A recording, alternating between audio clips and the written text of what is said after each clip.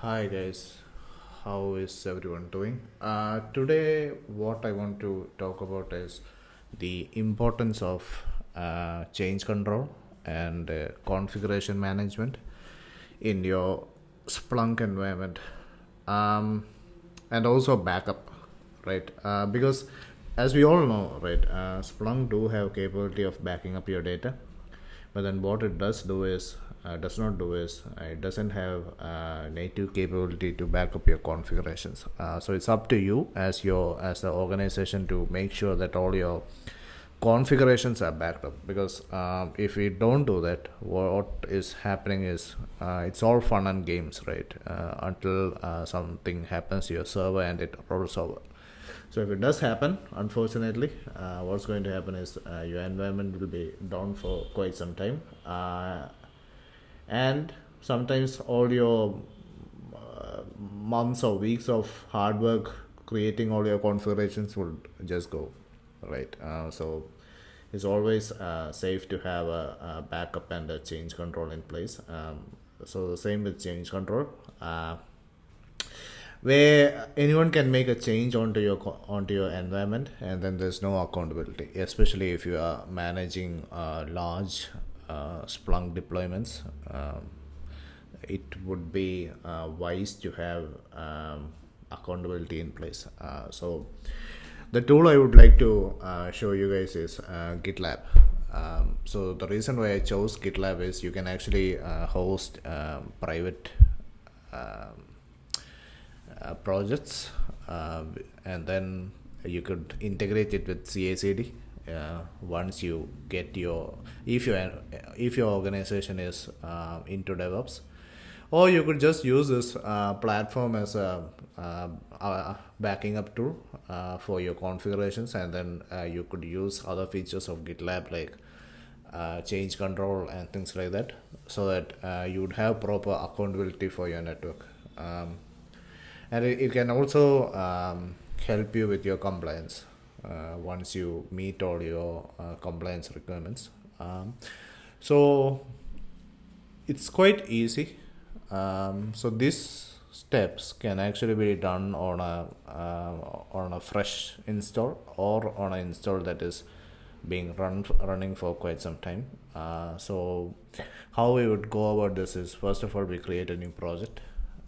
So I'm going to create a blank project, and then I'm going to name it the deployment server. Yeah, so I have a Splunk installation running here, and I would like to make a full backup of my deployment folder, deployment apps, all my deployment apps, right. So that's what I'm going to do. So I'm going to create a deployment server project name, so I'm going to keep it private. I don't want to publish it, so I'm going to create the project here. For now, that's it. It's that easy. So the next thing what I would do is you would have to log on to your Splunk server, and then we do a git init. So we initialize it. Now let's do a git add. So basically what we are doing is we are adding all the files inside the deployment server into Git. Right. So what we did is we created a new file called new folder called Git. Right. So now what we have to do is we are going to do a commit. So I'm just going to say git commit. This is my first upload to GitLab. Right. Okay. So on my branch master. So that is done, and now what I will do is I'm going to do add to my my Git URL. The way where you get it is you can come here and you can check here. Once you create the project, you can have your full address here. So that can be done. Right. So it's going to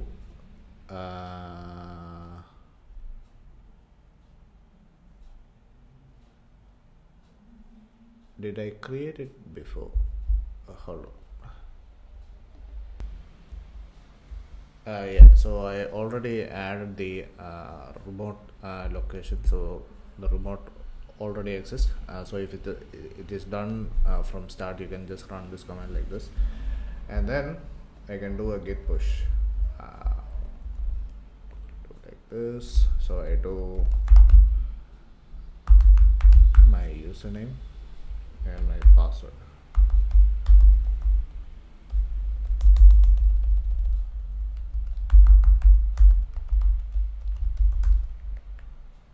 Okay, so all the files are pushed to master, right?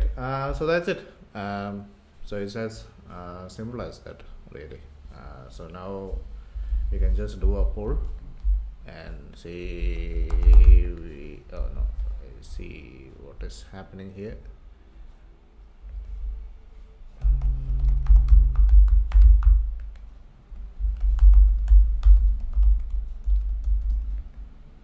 Yeah, all branches are up to date. So now the way this works is, right, so here what we did is we pushed all our deployment apps to GitLab, right? So if you go to our repository,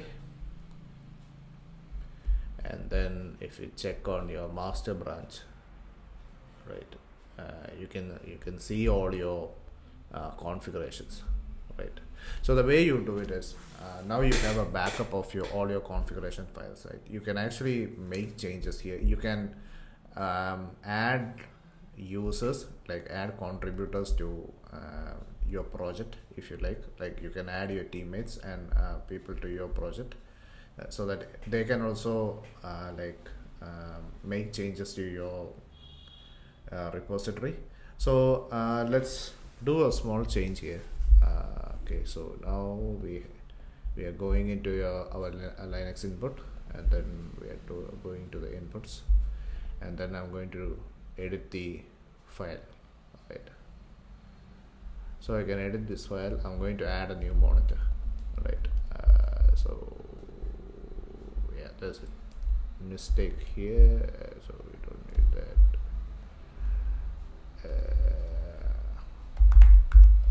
GitLab and my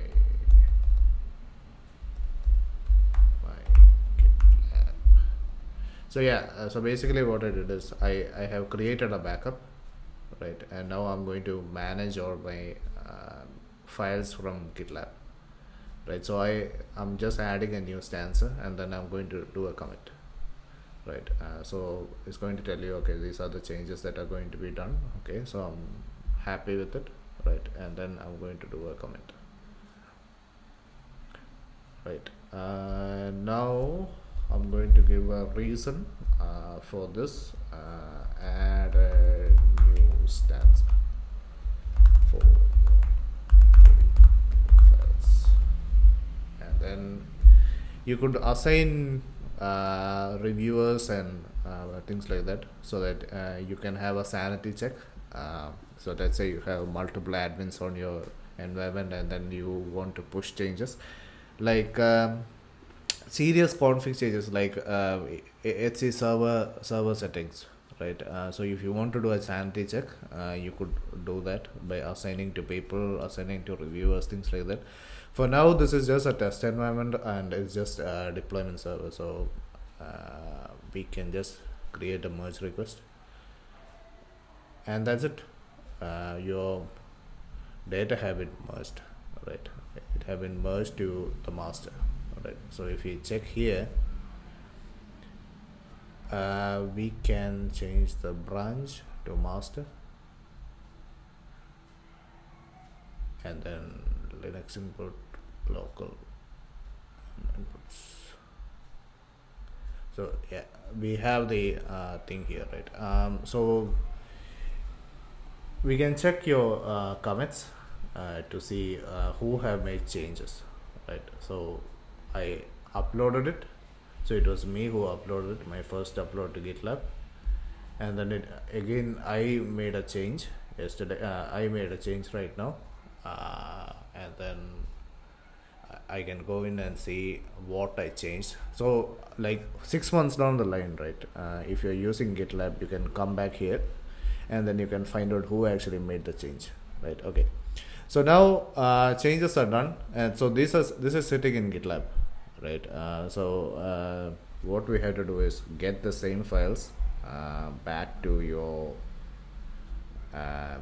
server, right? So how we do it is we do so there's two ways to do it, right? So we can do a git pull master.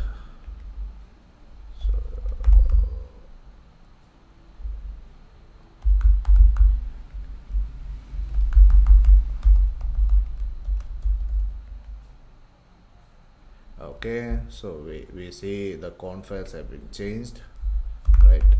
So if you do cat then org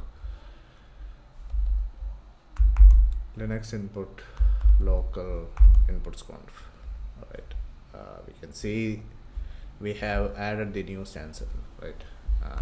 So that way what we did is you don't even have to go into your deployment server to make the changes. You do it on GitLab so that all your changes are recorded, right? So you put a practice in place, right? So that you ensure that you follow the practice, right? You don't make changes to the server directly. You make changes via GitLab, so that way you have a backup of your configuration, and also you have full accountability of who is doing what, right? So let's do this again. I want to show you something else. So while we are on the subject of DevOps, right? So let's do this again. So we can do this and this. We can add a new monitor again. Edit in web ID. And then so let's do like this. So I'm going to add a new stanza again. So we are going to pull this up in a bit of in a different way, right? So I'm going to commit again, and then it's going to ask me what I'm doing. Showing how to do this via Ansible, right? And I'm going to create a merge request. Source branch 1.